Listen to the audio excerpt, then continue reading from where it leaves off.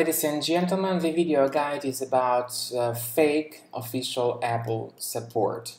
This is a malicious website that is coming from the domain name server14error.tk, and the pop-up says, "Warning, your macOS has expired.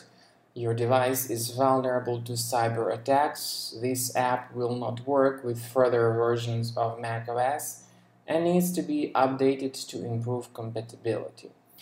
Now, all these pop-ups by fake official Apple support are absolutely misleading and dangerous. As you see, they tell you to call some fake toll-free number 1-800-598-1890. The number could be different though.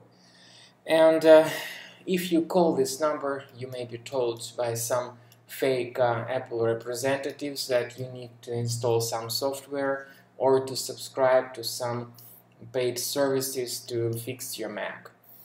So there are online criminals who stand behind these faulty messages.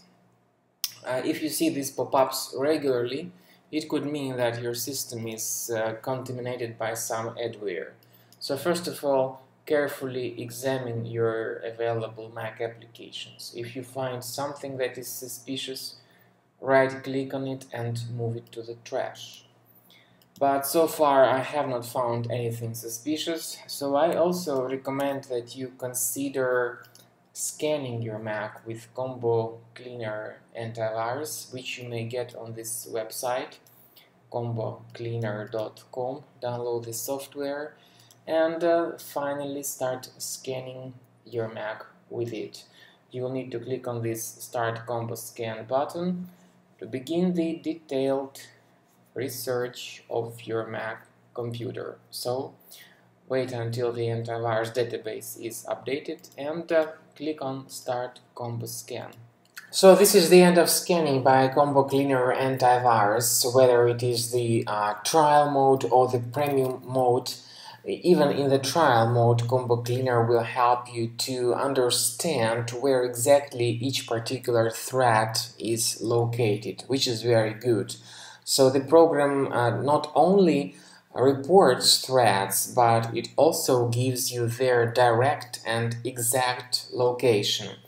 Of course, the number of threats may be different in your particular case on your particular Mac OS operating system, but what you need to do is to go to the antivirus section, click on Review Results, and so you will find the location of each specific threat that can be detected in your Mac.